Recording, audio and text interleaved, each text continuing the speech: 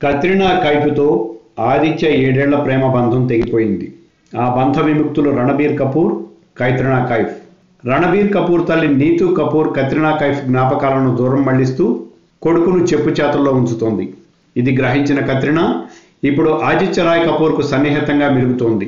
అభిషేక్ కపూర్ నిర్మించిన ఫితూర్ సినిమాలో ఆదిత్య రాయ్ కపూర్ తనకు జంటగా నటించాడు.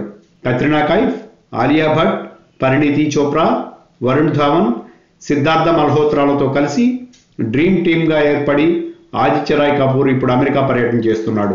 కత్రినాతో ఆదిత్య బంధం వేళ్లూనుకుంటుంది. రణబీర్తో బంధం పెడిచికొట్టక ముందు దర్శకుడు అనురాగ్ బసు జుగ్గా జాసూస్ సినిమా నిర్మాణానికి శ్రీకారం చుట్టారు. మార్షల్ ఆర్ట్స్లో కత్రినాకు శిక్షణ కూడా ఇప్పించారు. సినిమా తొలి షూటింగ్ షెడ్యూల్ దక్షిణాఫ్రికా దేశంలోని కేప్ టౌన్లో మొదలైంది.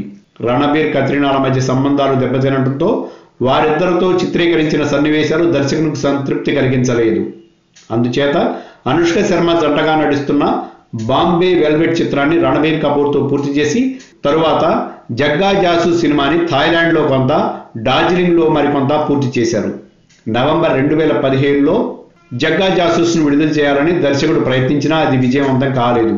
రణబీర్ని, కత్రినాని బుజ్జగిస్తూ మొత్తానికి 90% సినిమాను పూర్తి చేయగలిగారు.